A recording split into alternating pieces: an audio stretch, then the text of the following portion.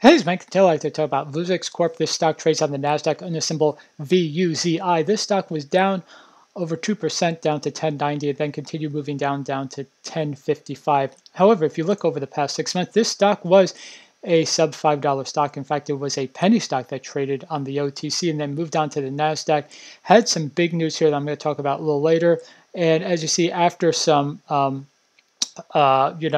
back and forth trading here, it popped up again. So what happened here, Vuzix, basically they create augmented reality glasses.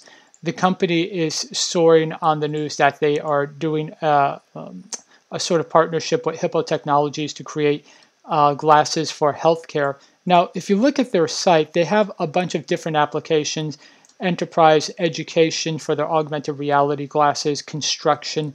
But it looks like the big news here is using these glasses in the healthcare field. So especially for telemedicine, like even though we're going to be getting out of the pandemic, it looks like telemedicine is still going to be a big deal.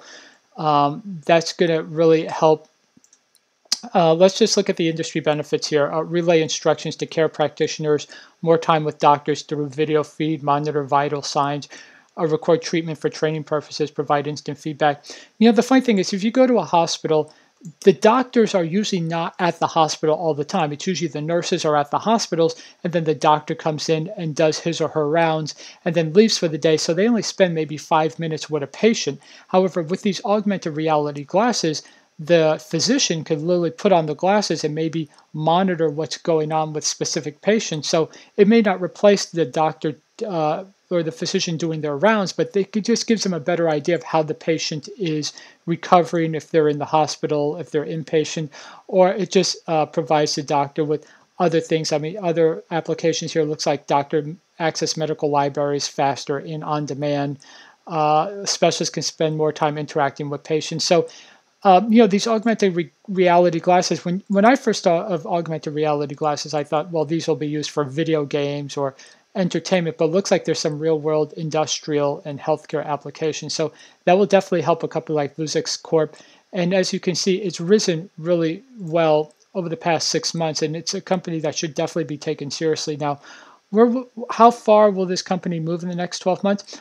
I definitely think it's possible it could hit $15 a share. Just the fact that it should be a strong year for equities. Healthcare should be doing really well. Now we're going to live in a post-pandemic world where we can now focus on something other than infectious diseases. You add those two together, I should definitely see Vuzix at 15.